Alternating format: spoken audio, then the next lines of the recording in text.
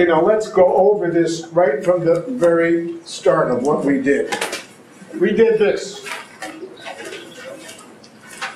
What's the name of that clef?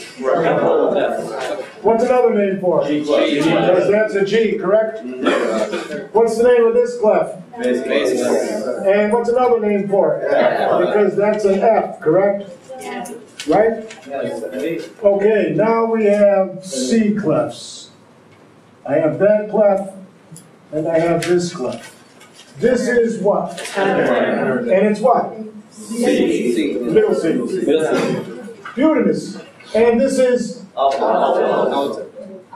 And this is? Middle C. You got it? Yeah, question.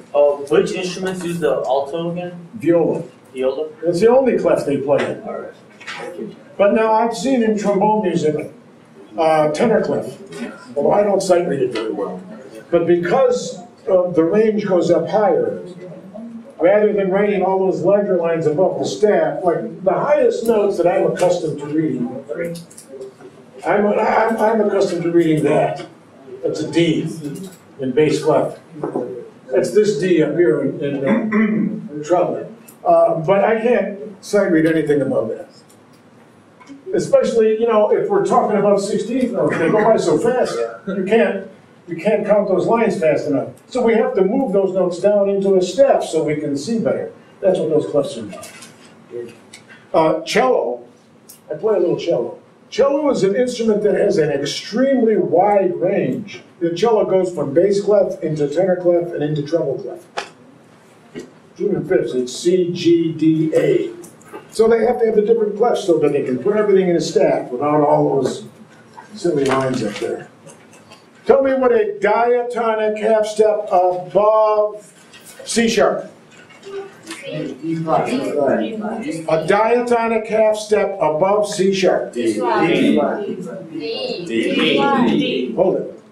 Let me re-ask it. I'll ask another question first, and maybe this will help some of you. What is the inharmonic equivalent of C sharp? D flat. D flat. Got that? All right. The inharmonic of C flat is D of C sharp is D flat. All right. Now give me a diatonic half step above C sharp.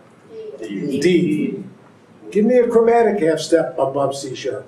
C double sharp. C double sharp. A flat lowers the note by 1/2 step. Right? Yes. And a sharp raises the note by 1/2 step. Right? A double flat lowers the note by 2/2 steps. A double sharp raises the note by 2/2 steps. Correct? Yes. Chromatic half step has the same letter name. Diatonic half step has a different diatonic D letter name. If we have a whole note, based on the 2 halves, 4 quarters, 8 eighths, 16 sixteenths, 32 32nds, and 64 64ths.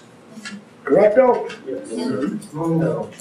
With that breakdown, you can create, and also the dot that we're going to get, you can create, and the double dot. Ooh. You can create any rhythm that you can hear. So that's the idea of it all.